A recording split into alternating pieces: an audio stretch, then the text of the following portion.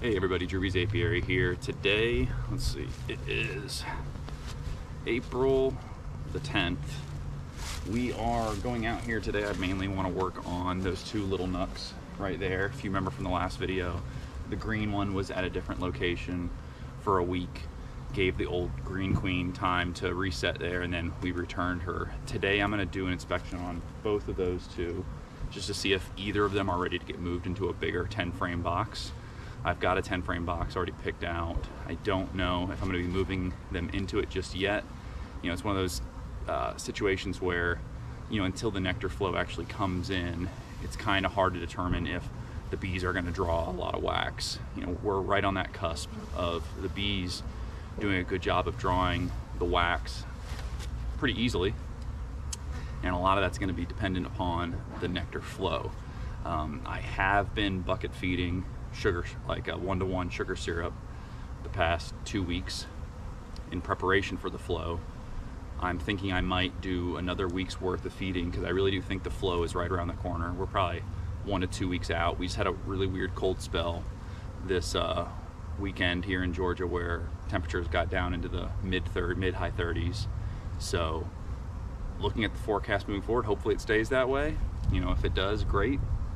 But I say all that, if we were going to continue to have cooler weather, I wouldn't want to move a 5-frame nuc into a 10-frame box if they didn't have enough bees to not only fill it but insulate it, etc. So right now it's looking like we should be okay with that. I'm going to take a check either way and see if they are ready and make a determination based upon that. Otherwise, these other hives, like I said, green was queenless because obviously we took the green queen, so there's a chance we have a virgin queen in the green hive now. Blue and yellow, just double checking, making sure that the swarm impulse is still gone. Last week when I was here, there was a few cups but nothing in them. It seemed like the impulse had died down, but that doesn't mean it couldn't change. And then red hive, obviously last week, if you remember, I was looking for my hatched queen because I know we probably had one in there. Did not find her, but again, I expected her to be pretty small being such a newly hatched queen. So today I might do a little bit better of a check. So that's pretty much what we're going to be doing today. So hopefully I'm not out here too long. Most of the time is going to be spent making a determination on those two. Realistically, the green one I might just take a peek. And then, like I said, that's pretty much it for today. So without further ado, I'm going to get to work. Probably put it in the time lapse again, and I'll stop the video if anything is worth mentioning to you all as I'm working.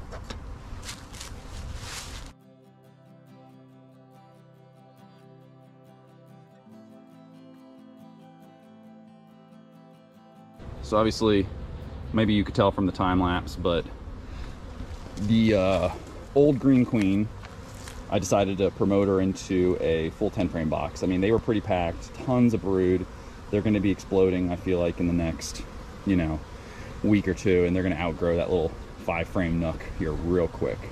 So we have now dubbed her the orange queen. The old original green is now orange, and just doing that, I mean, it probably makes more sense to give her the green rock, but for sake of color coding and everything, we'll just leave that green. And now this old green queen shall for now on be known as the orange queen until they either supersede her and make a brand new orange queen or whatever we decide, but that's gonna be our newest hive. And then this little one right here, that's the old red queen.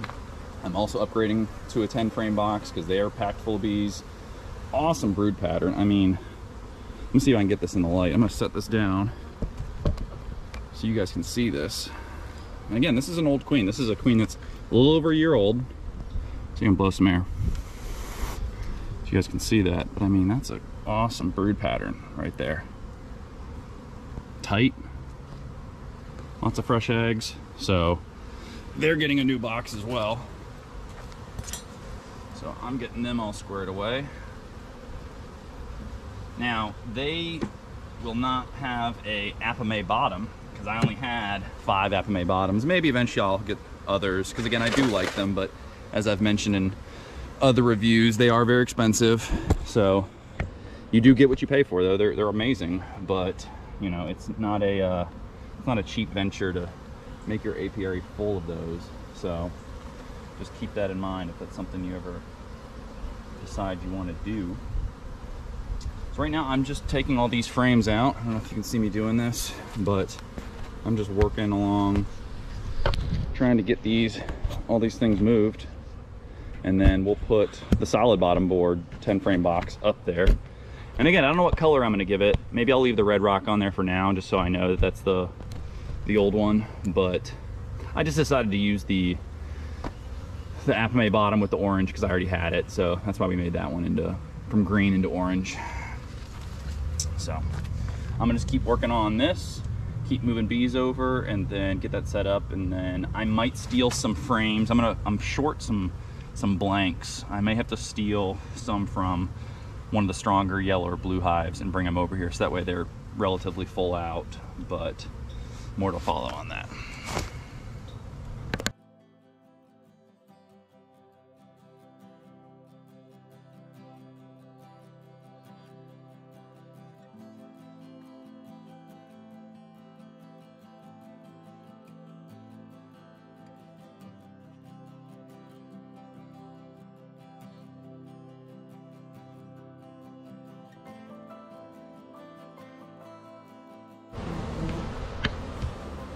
So you probably could tell in the time lapse, I was just working a lot on the yellow hive, mainly because if you remember from my previous videos, that was always a double deep body. It's always been one of my stronger hives, and today was a great example of what to do when you equalize. I basically went through that entire second deep up top, and coincidentally that's where the yellow queen was. She was massive. It's been a little bit of time since I last saw her, but you know, made sure I put her under control by putting her in a little queen clip. You know, took her out, started going through frame by frame, and basically I wanted to get rid of that second deep hive body, so that way all my hives are pretty consistent across the board of being a deep on the bottom and then supers up top.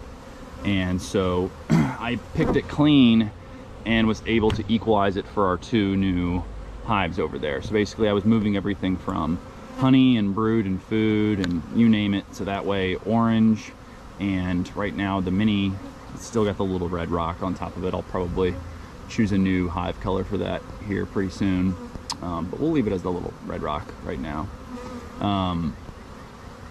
But those are a great example of equalizing, taking resources from this super strong yellow one. I mean, you can see how many bees are hanging around on the outside right now. They are just overflowing. I saw a few cups. I didn't see any cells or anything, like no eggs laid in there. You know, again, I've been fighting both the blue and the yellow for a bit on preventing them from swarming, but nothing that was saying that they were right around the corner, anything like that. So I just wanted to get rid of, you know, equalize them out, give those resources to them, because honestly, I bet you by next week when I'm out here, because the amount of brood they've gotten there, even that hive's going to be fully filled up. So they don't have a lot of wax they need to draw out in there right now, because so many of those frames came out of that yellow hive. So I'll probably be adding a super to them next week. I don't want to do it just yet. I don't want to give them too much space too quickly, but a lot of that brood in there is going to start hatching, and they're going to start getting pretty filled out, you know, here very shortly. So I'm going to just do a check on blue hive real quick, because again, we should still have our original queen in there as well. Make sure no signs of swarming. And then I'm probably going to leave green alone today. There's really no... green's in the same situation that red was in last week, where, you know, there very well probably is a virgin queen in there, but I don't want to be hunting for something that might take too long. Maybe next week I'll hunt for her, but this week, you know, after I do blue real quick, I might take a peek inside red and see if I see any eggs being laid, because now's a really good, there's a real good chance that we could have a queen in there laying eggs. So we're going to take a look and see what we have. But I'm going to put it back on time lapse, do blue real quick, and then move on.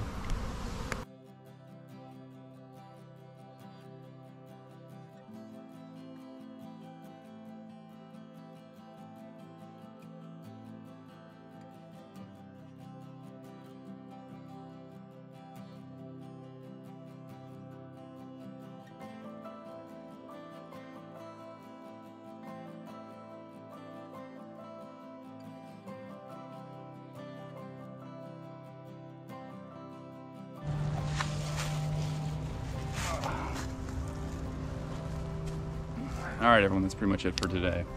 You probably saw through the time lapse kind of what I was going through with each hive. I will say, looking through the red, still did not see a queen. I didn't see, like, you know, laid eggs, which is very disappointing. I was definitely coming out here expecting to see that, because there's been, I feel, ample amount of time. I'll have to go through my notes to look exactly how much time has passed since I saw the original queen cells that had hatched open.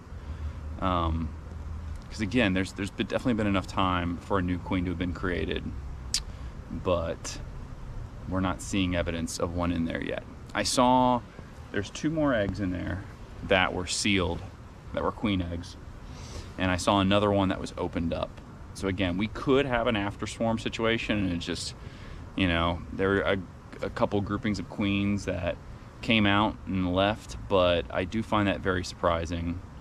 It's not impossible, it's just, it's not what I expected. I really expected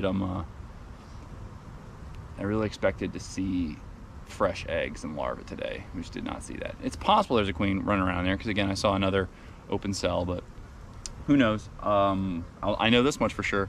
By this time next week, from a week from today, there's no other eggs in there to make a new queen with. So if nothing changes between now and then, we're going to be in a situation where essentially we're going to have to borrow brood from another hive.